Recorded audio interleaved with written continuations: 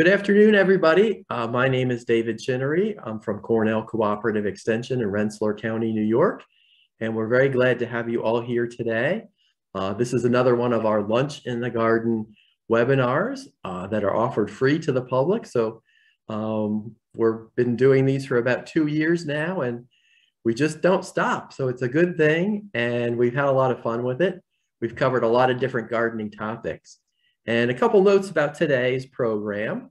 If you have questions, and we certainly encourage questions, you can type them down in the chat box. And Marcy, our assistant who is here today, and I will be keeping an eye on the chat box. And we'll ask Nancy those questions at the end. So stay along or stay tuned till the end, and we'll answer all of your questions. The other note that I always like to tell people is that this will be recorded today and posted on our YouTube channel. So you can go over there and watch it again. And it takes us a while to do that. It's kind of a long, involved process, but we will have it up there for you. Okay, so today's topic is growing vegetables in containers. And we have Nancy Scott, one of our master gardeners here in Cooperative Extension in Rensselaer County, and she's going to tell us all about it. But first, I want to just mention a little bit about Nancy. She's a very avid gardener. Very avid vegetable gardener, very knowledgeable. For a number of years, she was a teacher at the middle school, right? Goff Middle School, yeah. Yes, Goff Middle School, and they had a large vegetable garden there, and she was a very big part of that project. Getting young people to grow vegetables, which I think is one of the most fantastic things we can do in the world today, because it teaches so many different lessons. Nancy has been a master gardener with us for a number of years. She's worked quite extensively at our demonstration garden at the Robert C. Parker School. And she's also a volunteer for Capital Roots here in Troy and works at their, I guess we call that the farm, right?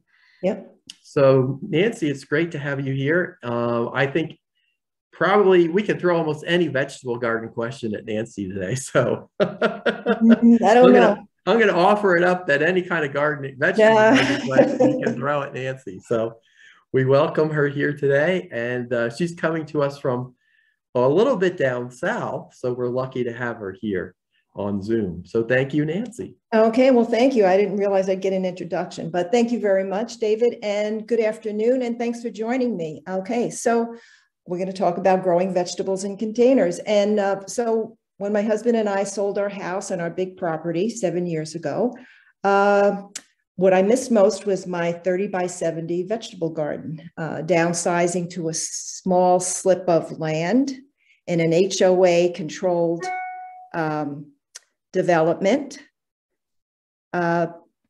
Ended up with a lot of challenges. So what we did first was we built a large stone planter in a nice sunny location. And this was to satisfy my addiction, of course, of growing vegetables. And we've been adding an assortment of other things, other planters ever since. And I probably have about 30 of them. And most of them I'm growing vegetables in. So I'd like to help you get the most out of your container gardening. I know everybody does things a little bit differently, but these are the way that I've done them.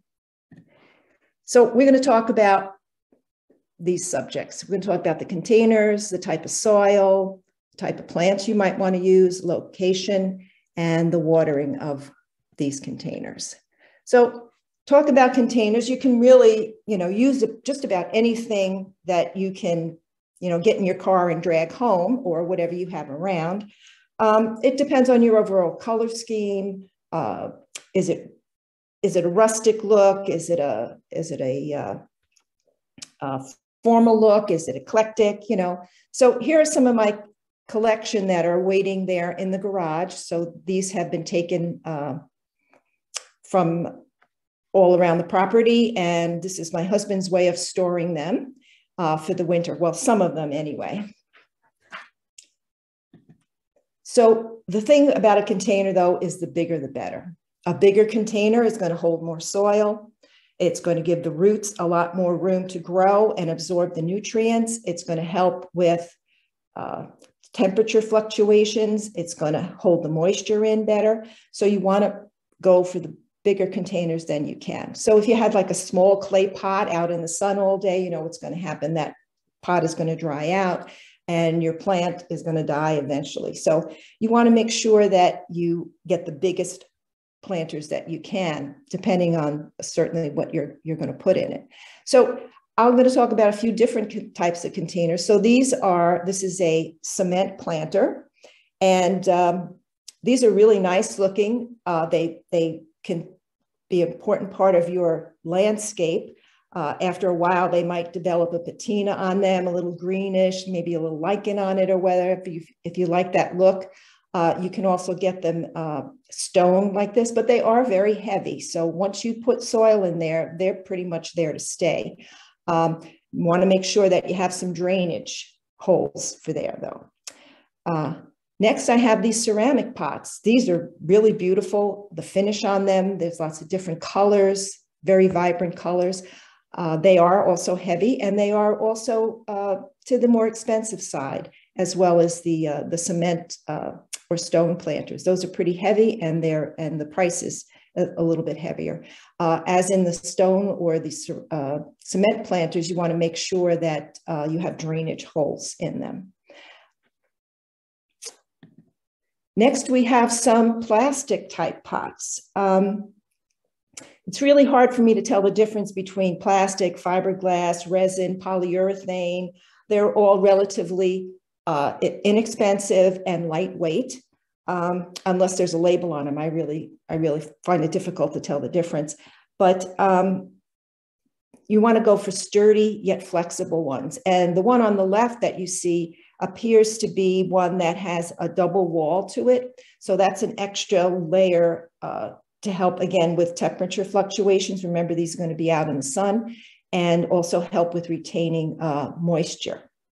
However, what you want to do is, again, you want it to be somewhat flexible, because some thinner plastic ones are going to be probably cheaper, but they might not last very long. I had one set of pots that I had that just basically lasted the season, and then they ended up cracking. So here was something that I found very interesting. These were at a local big box store, and these are actually made from recycled plastic that was pulled out of the ocean. And some of you know that we have this huge mass of floating plastic and junk and all kinds of stuff in the Pacific Ocean. Probably twice the size of Texas now, because 10 years ago it was the size of Texas. I'm intrigued by them. They were very thin-walled, however, and if you could see the picture there, they didn't seem to be very sturdy, but I don't know, somebody could have ran over it with a cart, perhaps, and maybe they are pretty good. Next, we have your traditional type of pot, which is your clay, unglazed terracotta or clay pots. I don't usually use these because, again, my vegetables are going to be out in the sun. I also don't like the look where when you're watering the plants, the water and the fertilizer or whatever will go through and kind of seep through and cover the pot. I don't happen to like that look. Some people do, but these will dry out, and they also will not. They're more prone to cracking. However, that is the traditional. They do look good. I think if you want to use them in the shade, that might be a better place for them, because with the repeated waterings, again, they're going to show all those minerals on the outside. Oh. Okay. Now we have wood. Wood planters are very popular these days. Make sure that you get some that are, however, not made with any kind of treated wood. Cedar or locust are a good wood because they are naturally rot resistant.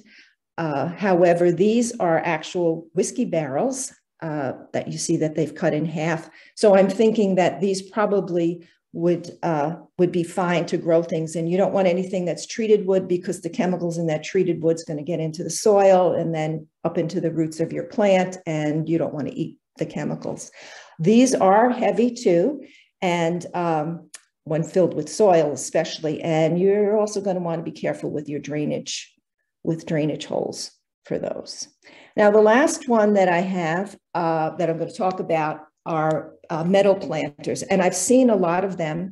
And unfortunately, I do not have a picture on doing this presentation. This was a learning experience for me. And I could not get a picture of a big metal container to show you. But however, whenever I open my computer, I pretty much get dozens of pictures in all sizes and all shapes whenever I'm trying to research something else. So those pictures are out there. You might want to look yourself.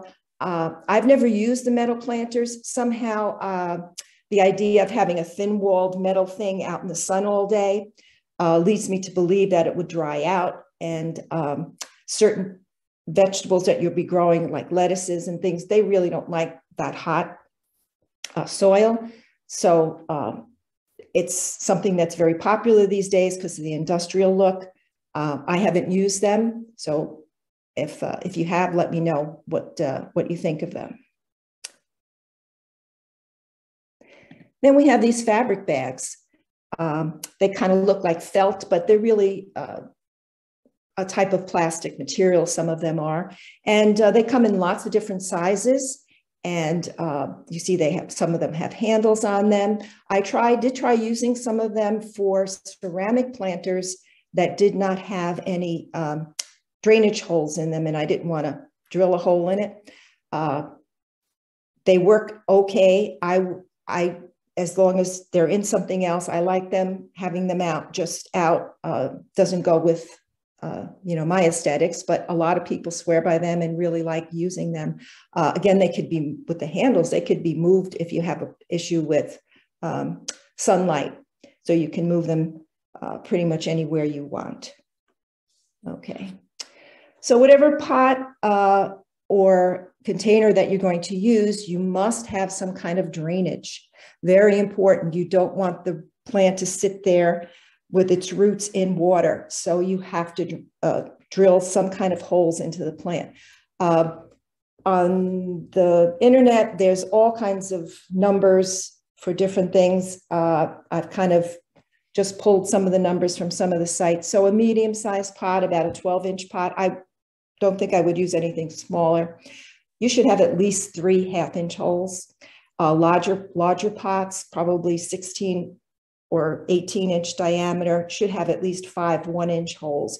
And you want to use some sort of a electric drill, get your drill bits, put something to protect your eyes and drill the holes in there. Some of the thinner plastic pots sometimes have little spaces, little indents where you can just maybe take an awl or some other sharp object and punch the holes in there just so that you have a good amount of drainage. I think that's really a very important thing. So if you had more holes, I don't think that would be an issue. It's if you just had 1 hole in there, I think that would not be enough, and you'd end up with, especially with these big heavy rains that we get. So if you're placing your pots on a deck or a patio, I end up putting these saucers underneath. And originally I was buying the ones on the left, the thin ones, the clear ones, and they're very cheap and easy to use to put underneath pots. They go with, pretty much any decor because they're clear. However, they don't last very long. They're a brittle plastic. And I found, especially if you're lugging a big filled pot and you're trying to locate it on top of that, you could catch the edge and crush it or whatever. So I started going over to the ones on the right, which are a more of a resin, thicker plastic. They're actually easier to clean because if you look on the one on the left, they are get all those little holes in there, and you do want to clean these well before you put them away in the fall. So if you're not going to use these, and you might perhaps want to put your planters or your containers right on the soil or right on the mulch, you wouldn't need to use these. And actually, I would recommend putting a bigger pot right on mulch if you're going to plant something like tomatoes or squash that have really deep roots, because they'll grow through and they'll get an extra boost from that, from those roots. So here are my pots waiting again in the fall. I did clean out everything out of those pots, all the roots, any leftover foliage, anything in there, any bugs that I saw in there, that they get cleaned out, and the pots are left out to dry, hopefully long enough to dry. And then my husband has devised this way of stacking them so that we can fit the car in the garage. And here's some of the really big pots that we had that we were taking in and out. And finally we realized, well, that's ridiculous. You know, we don't want to break our backs. So what we have here is these are completely filled with soil. So what my husband does in the fall is he takes a pot from a hanging basket. We've cleaned those out. There's nothing left in it. He turns it upside down so you could see that it's bowed like this. And then he uses some tarp material and bungee cords. And we have a very windy site, and these hold up very, very well. It keeps the water out and the snow just melts off of them. So we don't have to worry about freezing and thawing as much with these. Okay, so we'll move on to, oh, my last is you can plant in anything. And here's a lovely, lovely boat that we saw off of Long Beach Island, New Jersey this summer. I just thought that was great. I'm sure there's some kind of drainage there, though. I have a feeling that the bottom of the boat probably rotted out, perhaps. Okay, so now I'm on to soil. So soil is actually the most important part of the equation here, because you're growing your plants in this soil. Okay, and all the root systems are going to appreciate a good soil. What you don't want to use is soil from your garden. Okay, just regular yard soil. It will pack down in the containers and it will negatively affect the results that you'll have. Container gardening really requires a nice, light, fluffy garden soil. This promotes good air circulation. Yes, we do need air spaces in the soil. Better drainage and better root growth. And the roots are really important to this plant. It's going to keep it there in the pot, and it's going to give it, get all the nutrients that the top of the plant needs. So your regular garden soil, you know, contains lots of large creatures and little small creatures. You have worms, you have beetles, you have bacteria, you have fungi, and those all work together in your garden soil, in your garden, in the ground. And they help create air spaces and spaces for water. And that's great for in the ground. So there's a whole food web going on there in the ground. However, the soil that you're going to put into this pot doesn't have all that action going on. And if you're starting to throw some garden soil in there, you're going to be possibly throwing in some pathogens, okay, things that you really don't want in there that are going to rot your plant or cause disease. The other thing that for sure you're going to introduce is lots of weed seeds, probably thousands of them. So don't use all regular garden soil. Now we have this little graph here, and you could see that this is what soil should be that's in the ground. You could see that most of it is minerals. You have a little bit of organic matter. And then you have, look at that, 50% is, or roughly 50% is air and water. And I noticed that there's that little arrow there, because that's going to fluctuate depending upon certainly if you've watered it or if you've not watered it, how much, but you do need to have space for the roots to breathe. And so you do need that air space in there, and you do need the space for water. So that's why you're going to get some nice, light, fluffy soil for these things. So if you're filling just a few containers, then probably buying something like this, one of these potting mixes. These, I'm not advocating using these. I just have to see them in the store, and I took pictures of them. This is probably your best bet, but make sure that you're using something called a potting mix. Okay, I happen to have this really large pot, and it took quite a while for us to figure out, well, for me to figure out what the best solution was to. I didn't want to fill that with dirt. I tried lots of different ways. Actually, I did use one of those fabric bags in there that was on top of a goop bucket. That was kind of, it didn't work for me. So eventually I tried filling it with other things, and that didn't work. And now I just have it filled with soil, and you saw that we put the top over it. We don't move it. So that's working pretty well. So if you're familiar with square foot gardening, you know Mel has a formula for how to fill the beds up. You could use something like that. This Farmer's Almanac website calls for using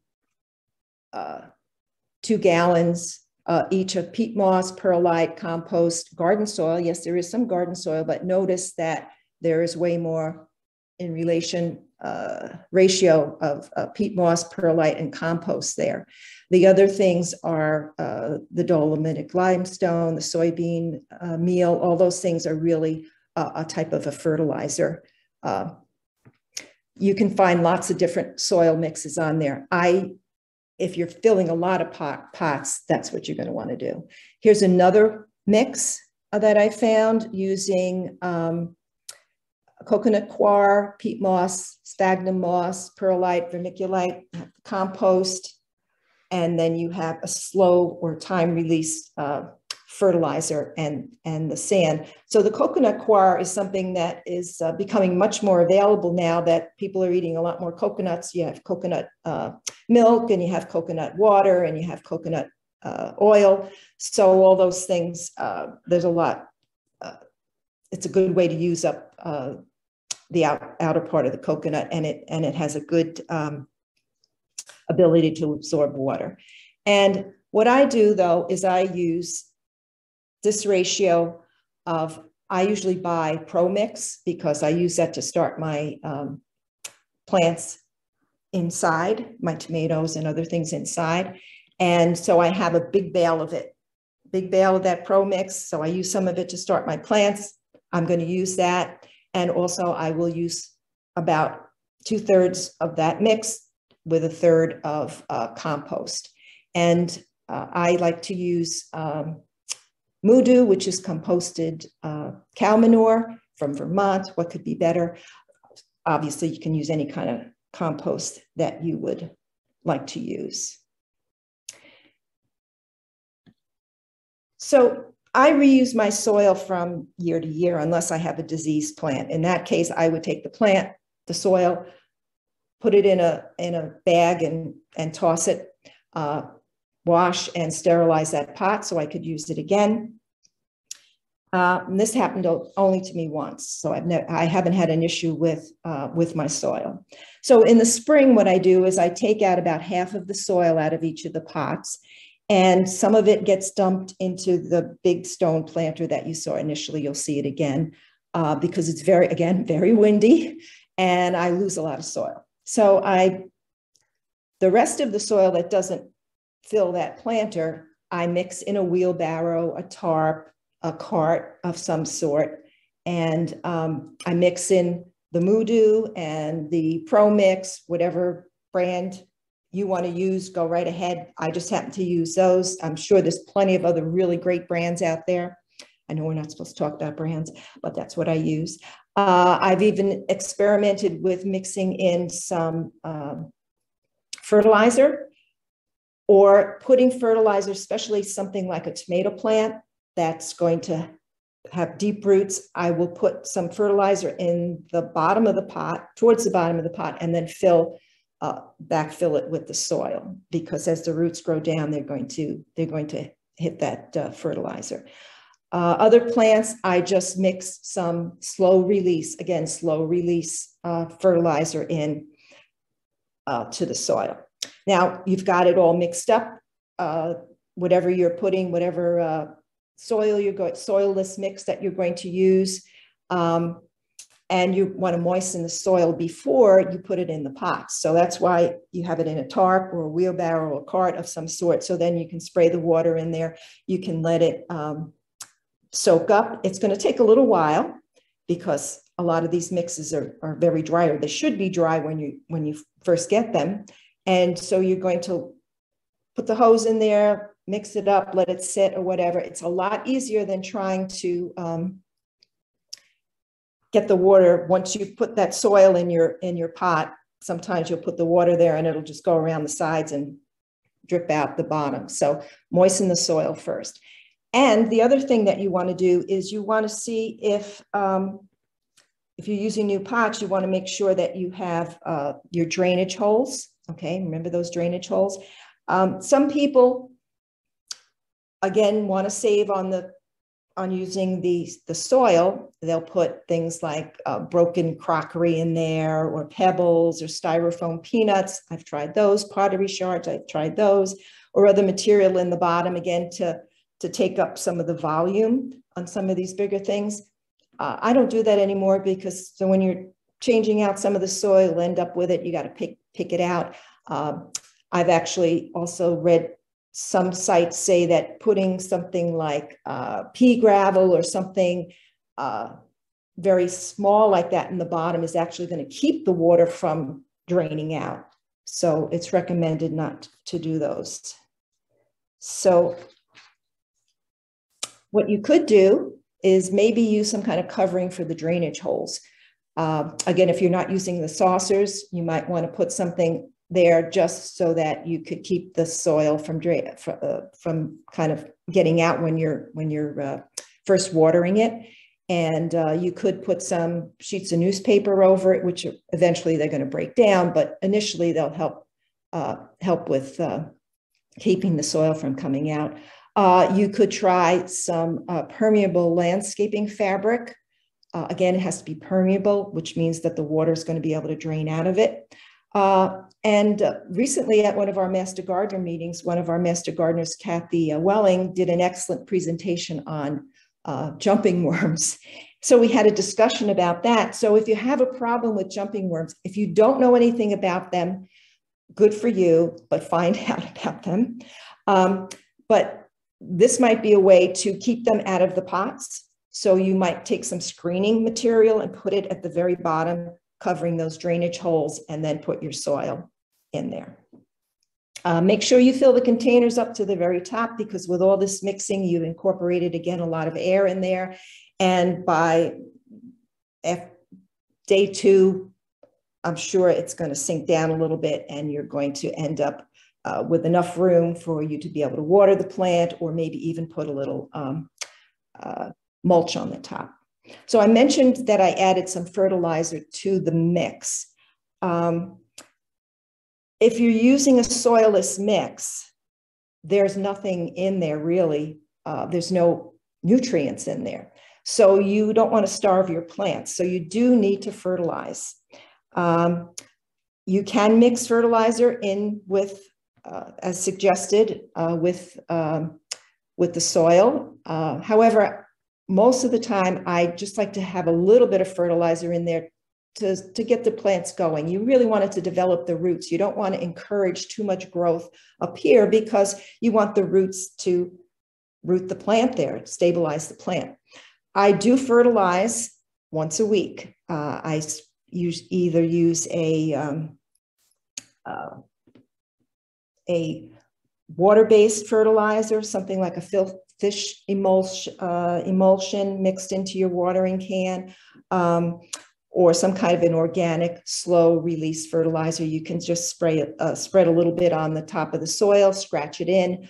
It depends. I can't tell you exactly how much to use, because it depends on the size of the pot. It depends on the type of plant. Some plants are really very heavy feeders, particularly tomatoes, and they need a lot more fertilization than some other plants that are happy not having as much. And with tomatoes, actually, I also use a week solution of something that's contains calcium, magnesium, and iron.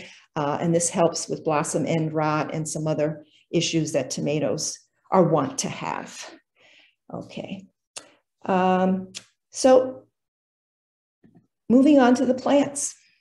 So now you have your beautiful pots. You've mixed up all this beautiful soil, nice light fluffy soil, or you put some in from a bag, however you want to do it.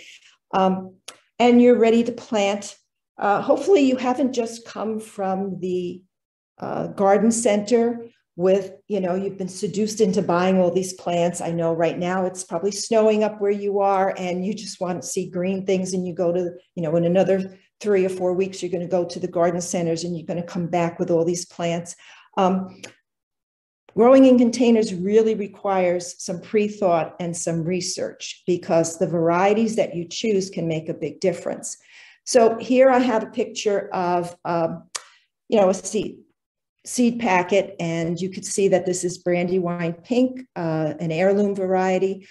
Pay careful attention to the back of the package. Now, unfortunately, on the back of the package there that you see, there's a red strip up at the top right. Unfortunately, my slide is not very clear, but what it says up there is indeterminate variety. That's an important piece of information for you to have. Going down, we also have, that it should be in full sun. If you were planting the seeds, we also have spacing, 18 to 24 inches. Well, how many plants do you think you could fit in one pot that's 24 inches? Okay, there should also be some information, perhaps, depending on the variety, about disease resistance and other information that you might find.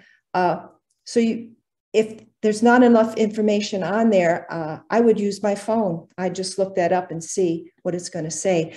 Then we have these, if you're buying plants instead, you again would look at the label. Hopefully it does have the name of the variety on there. If it just says tomato, I would go someplace else. You should have the variety. There should be a lot more information on there besides trying to sell you Miracle Grow. So we see that we're supposed to have lots of sun. Again, here, there's a spacing. This was an indeterminate variety, and I'll talk more about indeterminate and determinate varieties in a minute. There's some information here about planting. Again, I would look up the varieties beforehand and see what varieties are going to do really well in your pots. So here's another nifty table that I found from learn.eartheasy.com. This isn't the whole table, but you can see that there's some things that will grow well in shallow containers. Lettuce and arugula, you could do them in 6 to 8 inch containers. They would have no problem. Something like different kinds of beans, beets, and kale, you really want something that's at least 18 inches. And then certainly things like winter squash and tomatoes really need something much deeper.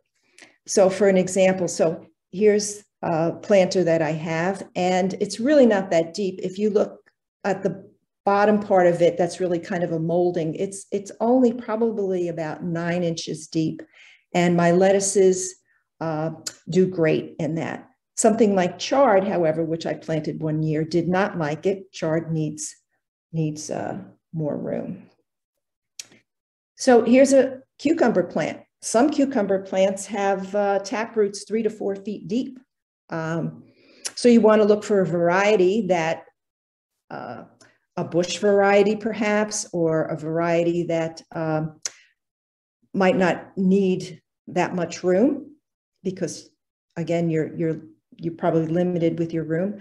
And tomatoes are the most widely grown crop.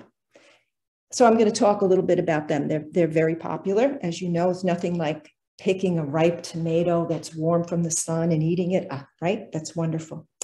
It's coming, folks. Okay, so I'm going to talk about the 2 different types of tomatoes here, which basic types anyway. It's determinate and indeterminate. So determinate tomatoes, usually get to be, or bush tomatoes is the other name, determinate or bush tomatoes, get to be about 3 or 4 feet high in the ground. And they can grow in a medium-sized pot, medium to large-sized pot, 18-inch diameter. And they don't require staking usually because they're very bushy. There is a dwarfed bush variety called patio, and you've probably seen these in just about anywhere. Supermarkets sell them, big box stores, nurseries, or whatever. They get to be only 2 feet high. So that is a determinate type, special type. Variety is patio.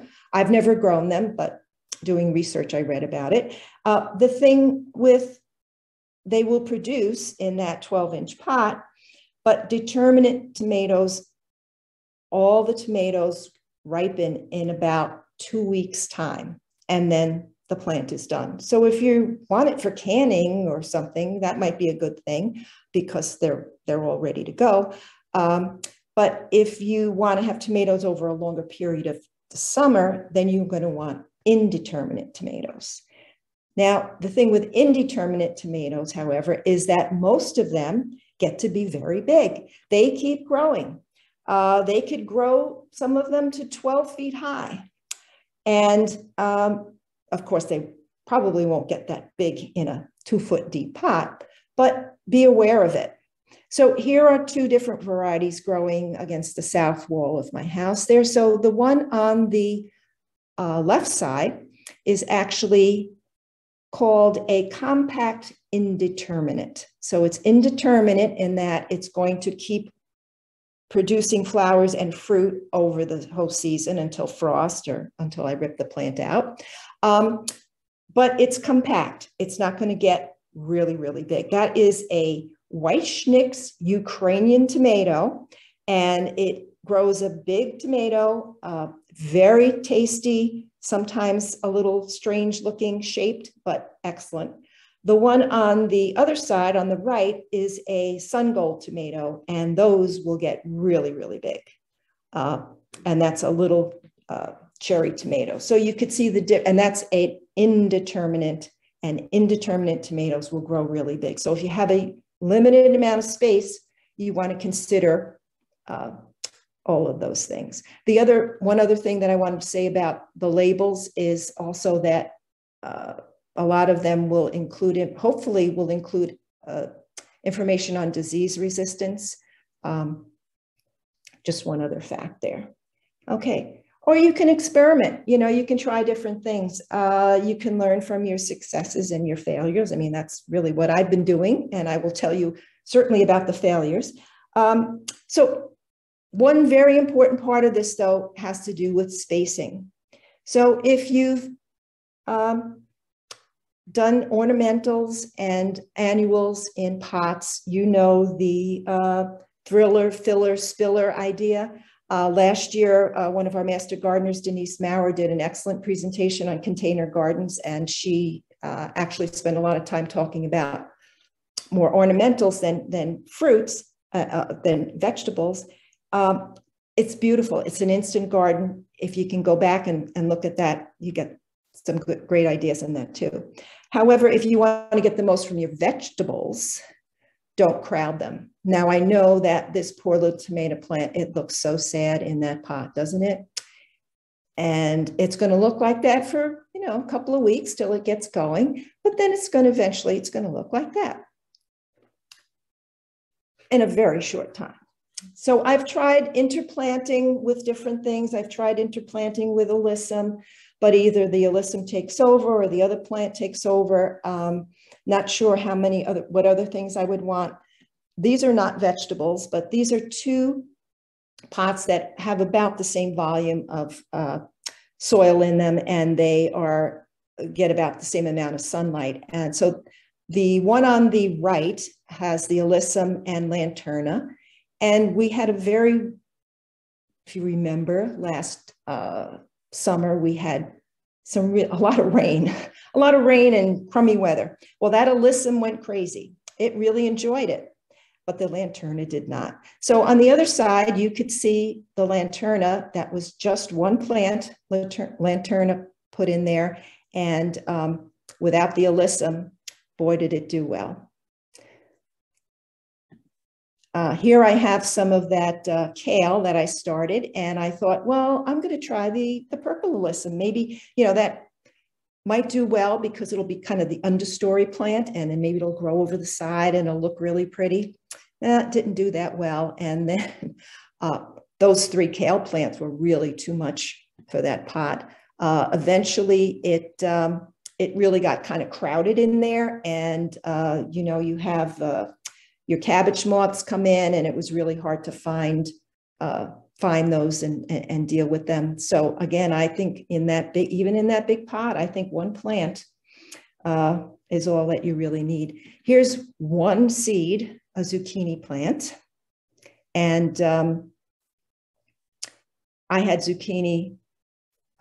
Enough of zucchini. It wasn't crazy, again, because we had a lot of rain, and I think that had to do with the the fertilization of the flowers, but that's just 1 plant. And here we have years ago where I tried putting zucchini in this pot, which is a pretty nice wide pot, but notice the sides, how it slopes down. There's not enough room for the roots to grow really well. And the other thing with this pot is it has a built-in saucer kind of a thing on the bottom. And once that fills with water, it's kind of hard to get the water out of there without, making a big mess. So for lettuces and spinaches and those kinds of things, this is arugula. I don't buy plants. Seeds are much cheaper, and to me, they're more fun. I take about a 1 foot area at a time, and I just sow the seeds, sprinkle a bunch of seeds in there. And then in 2 weeks, I'll sow another section so that I constantly have lettuces or greens over the growing season. And when they get to be about this big, then I go in and I will just cut them off like that, and eventually space them out so they will grow to a better head size, say. Arugula, as you know, tends to go to seed, but when it gets hot. But I get some little greens here and throw them on a salad, and it makes you feel like you're getting something out of it, especially early on. Here's another great thing that you can grow are herbs. This is the herbs on my steps to my sun porch, and you can grow all kinds here. I had talking about spacing, so you could see that there is some thyme, and there's also some oregano. Originally, when I bought the plants, they're the cute little plants in a little pot, and I said, well, they don't need a big pot, and I put them together in the same pot, and within 2 years, the oregano had taken over and was kind of choking out the thyme, which is on the bottom right, and so I split them up, and they're very happy. They're doing great. This is also a great way to grow mint, any kind of mint. If you put that in your garden, the roots are going to spread all over the place, and you're going to end up with way too much mint coming up. So this is a great way to grow mint as well. Okay, talking about the location that I have here of my right off the steps here. Fruiting plants need at least 6 to 8 hours. And I say at least, the more, the better. If you want to have tomatoes, if you want to have anything, again, that produces fruits, eggplant, peppers, beans, you need to have at least 6 to 8 hours of sun. If you don't, the plants are going to get very spindly, and they're just not going to produce enough. This planter, where I have these lettuces, and this, by the way, was before I came up with the idea of planting 1 foot section at a time. You see how much lettuce I had all at one time? Anyway, this planter is located, it doesn't get sun in the morning. The sun doesn't come in there until just after noon, even in the summertime. And these plants do great in this location because they're not fruiting. Again, they're greens. Everything The greens do well here. Chard does not. Chard did not like it here. Not enough sun, and also not enough space for the roots. Chard actually has a pretty big root system. So everything in this raised bed planter gets sun all day long. And here we have, this is an early spring planting. You can see I have garlic that came up from last year. I also have some tomato plants that I put in. By the time the garlic is out of there, the tomato plants, it all works. And you could see at the bottom right is one plant, and that happens to be a sun gold tomato plant. The main problem with having them out here, the tomatoes out here, is that it is very windy. And this is what happens when a sun gold plant, an indeterminate plant, goes crazy. And if you could see, there are a whole bunch of different things trying to hold that plant up there. I mean, there are all different things internally inside that plant that I've tied up to, but first of all, it just got too crazy. I had to climb up and, to pick them, which was great, but it just wasn't that pretty. So this location is not good. I mean, the plants like to grow in it, but really it's not the best spot. So against this side, again, you see this picture. Here's the south side. It's more protected here. The plants don't get as big, certainly, because they don't have as much room. But the root systems don't have as much room as that big stone planter, but they do better here. I also don't want to plant things in the same space every year, especially things in the same family, like tomatoes, peppers, eggplant. They're all in the nightshade family, and a lot of the same pests and diseases affect them. So I try not to put them in the same exact location, although, obviously I can't space things out too far because I just don't have that much room. But I do try to do sort of an idea of crop rotation, if you will. Also, another type of rotation that you might want to do is if you have plants that are way close up against the wall, you might want to rotate them if possible, a quarter turn every week. This helps with the air circulation and also helps with, getting a nice bushy plant. And certainly if your plants are getting very leggy, then that they, stretched out, then that they're not getting enough sun. If the leaves are scorching, perhaps they're getting too much sun, and that's usually, afternoon sun, that's kind of the culprit. And knowing the mature size of the plants, going back to those labels or the seed packet or your computer or your phone or whatever, looking them up can help when you're locating these plants. So you want to make sure that they're all getting enough light. They're not blocking any other plants. So I have some green beans there on the right. To the left of them are some escarole plants. There's the cucumber, which I decided to use a trellis to try to help with the air circulation there. There's also chard in that bed. And then there is the behemoth zucchini plant, which I really thought I was going to put other things in there as well, but the zucchini just took over. Here's one of my favorite pictures. These peppers do really well up here on the wall. When I had the pot down below, they just didn't get enough sun. So they did really well here. And over the rest of the summer, the hydrangeas kind of took over there. So sometimes I would have to, this was one of the pots I did turn because I wanted it to get a little bit bushier. So I would turn these, like I said, a quarter turn or so each week. Usually when I've fertilized, and I tried to fertilize, I should have said this before, but I usually try to fertilize on a Monday, hopefully not when I have, going to have guests over. So after the weekend, because the fertilizer can be kind of stinky. And then here was that big pot that I've talked about, this time it did not have all the dirt in it. again, this was another year when I hadn't put all the dirt in it. And these are some acorn squash. And actually, I did have a couple of acorn squash. My idea was that it was going to be overflowing. And I'm going to try that again now that I have the thing full of dirt.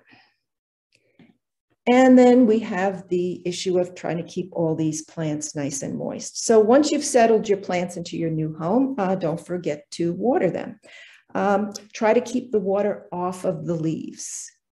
Water at the base of the plant a little at a time. You know, don't put the jet spray on your spraying wand or whatever. You want it nice and slow. You want it to be able to sink in. You don't want to wash the soil away, or you don't want to spray any of the soil up onto the under leaves of the plant. Particularly tomato plants really don't like that, because you're going to introduce diseases and other things that pests that you don't want to the plant. So you want to keep the leaves dry. Actually, my lawn irrigation system actually goes into that part of that patio area. So I don't use that because it just drenches all the leaves. Some of the water drips into the planters, but mostly the leaves just get wet, and it just isn't going to encourage things. So I turn that off. So again, you want to keep the water away from the leaves. So with those 30 containers that I have, and the stone planter, I have a lot to water. So we set up a watering drip system for most of the plants. So these are just ones that I found in a big box store. There's lots. You can get them online. You can get them in any good garden center. So you want a timer. And you also might want this Y connector so that you can connect your this part to your faucet at home, your spigot at home, and then you can run one side for the irrigation system and one side for a hose. The drip systems will come with lots of different hoses and fittings, depends on the size of your pot. And that's, you kind of would have to kind of play with that. I couldn't really get into all those details right now, but there's plenty of YouTube videos out there which will explain it in great detail and walk you through what you have to do. I have a different size timer on that. They do run by battery, and you put the battery in the spring, and it lasts for the whole season. They are very easy to work with as long as you have it in a location that is convenient for you to change things. Last year was I would say at least a month and a half where I had no irrigation on at all because we just had too much rain. So here's that planter that I use for lettuces, and you can see right down the middle, perhaps you can see one of the tubes going, and then there's some side tubes as well. Then I have this pergola. And so to the right is where the spigot is, again, where the house is. And so we've got the bigger tubing or hose that goes up, and we've got it attached with some zip ties, and then it goes into the big stone planter to the left. And here's the big stone planter in one of the times in the spring with some garlic coming up and an overplanting of radishes, way too close. And here I have some peas. And again, there you could see a tube coming off and going in here to water those peas for me.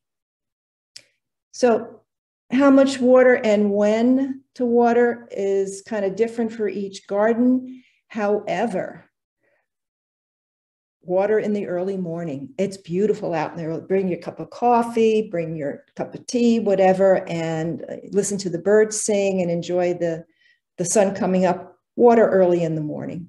For those few times when it really gets very hot and dry, over 90 degrees, you might need to water in the late afternoon, but never ever in the evening. You don't want those leaves, you don't want the moisture to sit there. You don't need to water just automatically. It's a good idea to, put your finger down into the soil a good 2 inches or so and see if it's still a little bit moist. You really don't have to worry about watering it. You want the soil to dry out at times. The top part of the soil, it's okay to do that. So those timers are easy to change. So if, you could set it up to water it 5 o'clock in the morning and, Monday, Wednesday, Friday or something, however you want to do it. There's lots of different ways, and it's going to take a little while to do that. That's certainly if you have a lot of gardening. And certainly if you have those saucers under the plants, that's another indication of how much water has gotten into there. If there's a lot of water in the bottom, that you definitely don't need to water again. So what are some of the benefits of container gardening? Okay, first thing is I don't have to spend much time weeding. Now this is a good, healthy dandelion weed. You see that root on the bottom? You're not going to find those in your container plants because the soil is so nice and fluffy. You're going to see that dandelion trying to come up, and you just be able to pick it right out. You won't have to dig it. This took me a while to dig out, and so you're not going to, all that time I spent when I was weeding that big, huge garden I had. I can't tell you how many hours I spent each week doing that. So you won't have to worry about weeding. And because you're using that beautiful soil, probably you won't be bringing in a lot of weed seeds either. The height of the planters allows me easy access to get to these plants.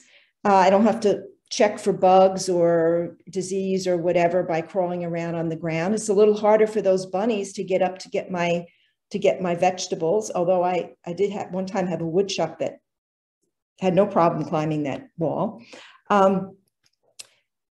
But you can use, this is a great way to use a small space, I suppose, or a space that's, you have a lot of deer.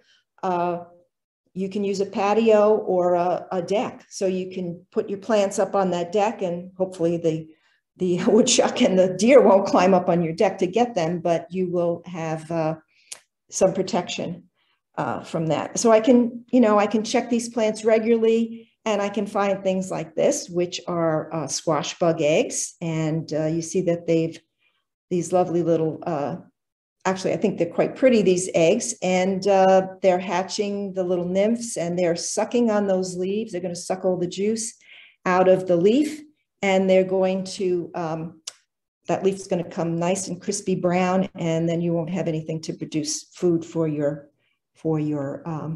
plants. The other thing I don't have to worry so much about is the soil, trying to beef up my soil. I had terrible clay soil. The topsoil had all been taken off, and I had terrible clay soil, so I would have to amend it. It would have taken me years to get the soil really well. So putting in the pots has really helped me get on with planting without having to spend years amending the soil, and also wondering what's in that soil that the builder might have left. I don't have to flip it. I don't have to rototill it. I don't have to do anything to the soil like that, although I guess most people don't do so much of that anymore, but I don't have to worry about doing any of that. And there's much more time for enjoying all these wonderful things in the garden. So let's recap. Okay, so for containers, the bigger the better. Make sure that you have adequate drainage. You don't want the plant roots to be sitting in water, so you want to make sure that you have good drainage. Light and fluffy soil. Get some kind of a good mix. Spend the money, get a good mix. You're going to use that soil for a number of years, and so buy something decent. Remember to fertilize.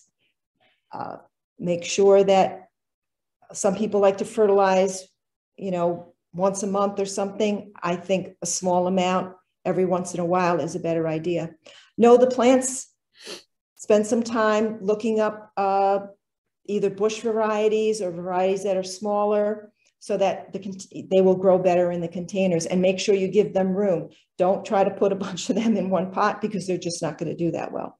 Remember that they need lots of sunlight. And when you water them, remember that morning is best, and try not to wet those leaves. Okay, well, thank you so much for listening. I hope I didn't put anybody to sleep. I hope there's some questions. Well, thank you, Nancy. That was fantastic.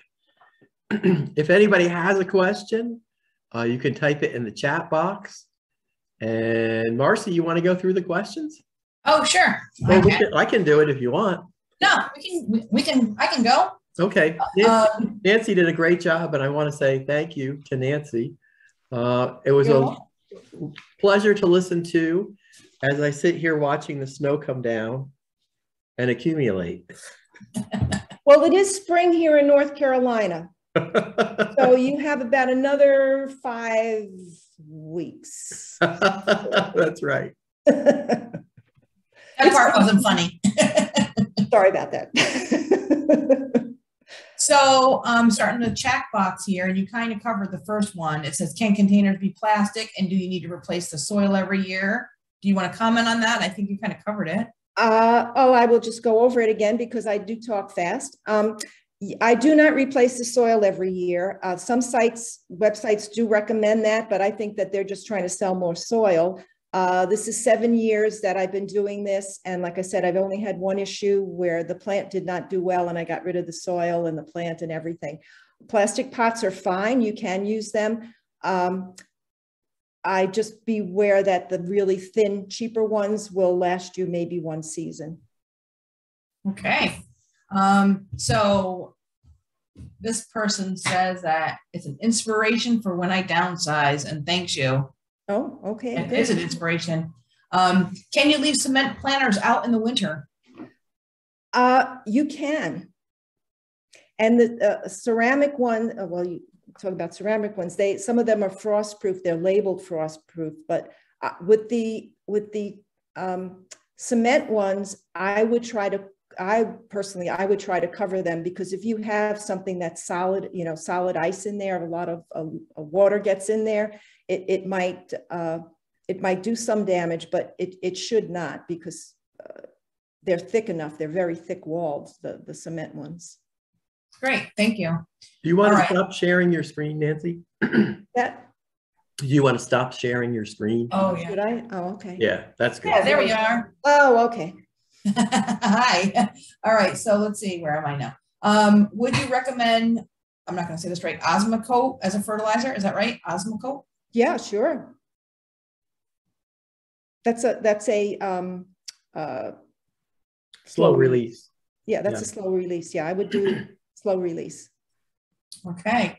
Do you rotate your planter to prevent disease in plant families? Have you found that containers have more or less disease than the beds that you previously had?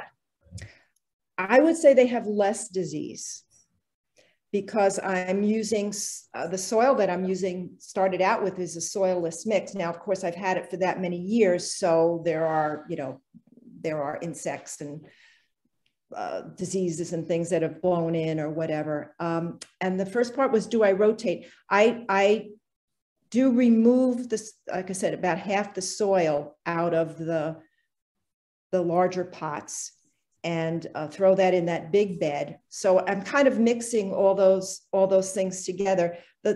As far as rotation, sometimes rotating the crops is first because you don't want to have the same crops that are pulling the same nutrients out of the soil year after year. That depletes them. But in this case, I'm fertilizing, constantly, weekly fertilizing. So I don't think there's probably some micronutrients that I'm missing, but that's kind of getting way in the deep weeds. Do you have an issue with deer where you are growing in containers? I do not. I have deer in the wintertime. In the summertime, they seem to stay away. I have more issues with bunnies. So the next person, nice segue, the next person says, Do you have any ideas for deer and rabbit protection for containers? I guess you could, use the deer guard, that netting, that black netting, and you could form, if you put some stakes up or something, you could, you can enclose it like that, put stakes into like 4 stakes into the, around the pot, and then wrap it around with the deer guard. I mean, I do that for plants in the wintertime. So I can imagine that you could try doing it there. The bunnies are another issue because they're really hard to control and keep away. Again, the deer guard works on that. I actually use little pieces of deer guard and skewers when I plant my zinnias in my other part of my garden, and I put the deer guard over it, just a tiny little piece of deer guard. It keeps the bunnies from eating it, and the plants get big enough, and then the bunnies, they could nibble around the bottom, but the plants at that point are big enough. I think there's some of the deer repellents are labeled for vegetable garden use. So you could spray, but you'd really want to make sure that you check the label. Right. I've never used those, but yeah. And my understanding is that they work for a period of time and then they don't, the deer acclimate to it. So yeah, you'd have to reapply it. And the other one that I thought of is one of our master gardeners swears by the Irish Spring on a Stick. Yes. Soap.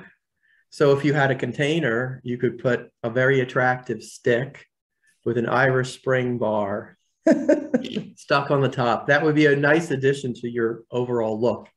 Yeah, except for when it rains, when the heavy downpours come. Yeah, last summer you would have gone through, a couple bars a month?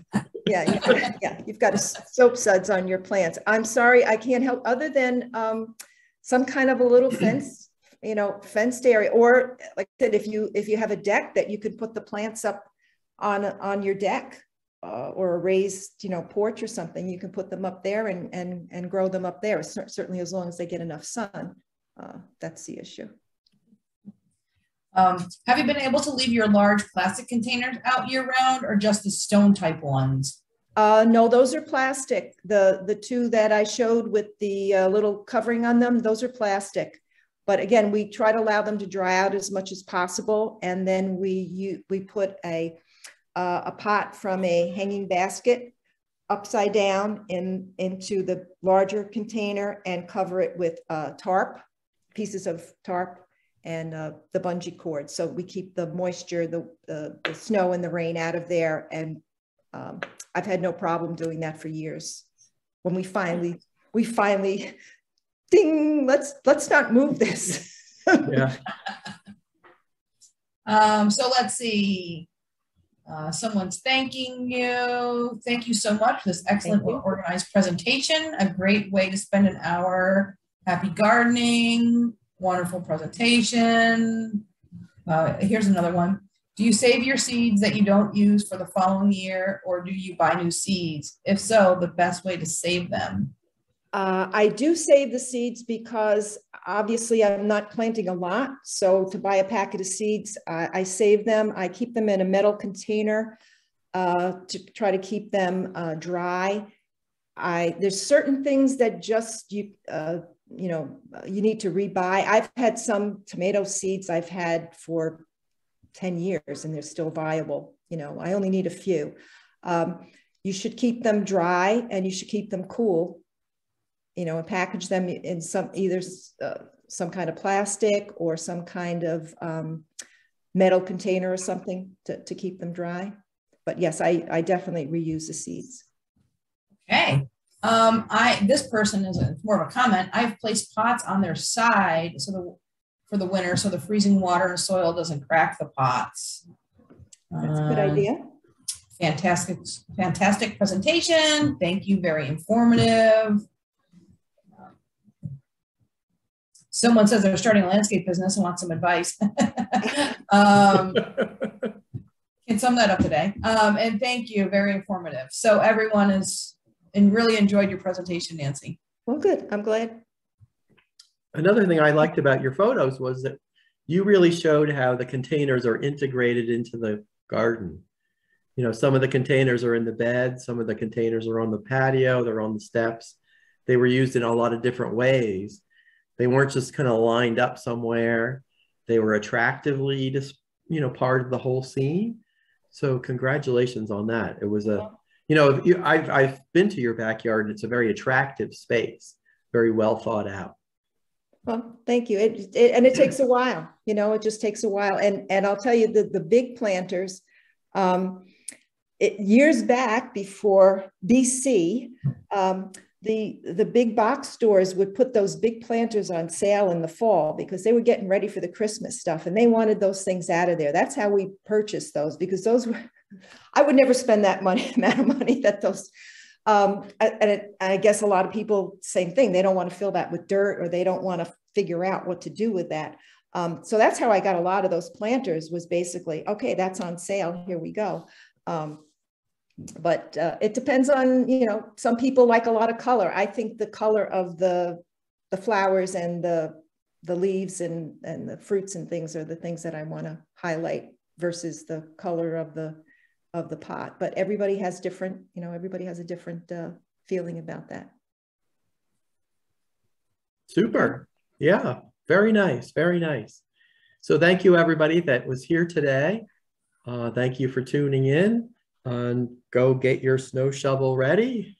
Oh no. Now I have so sorry.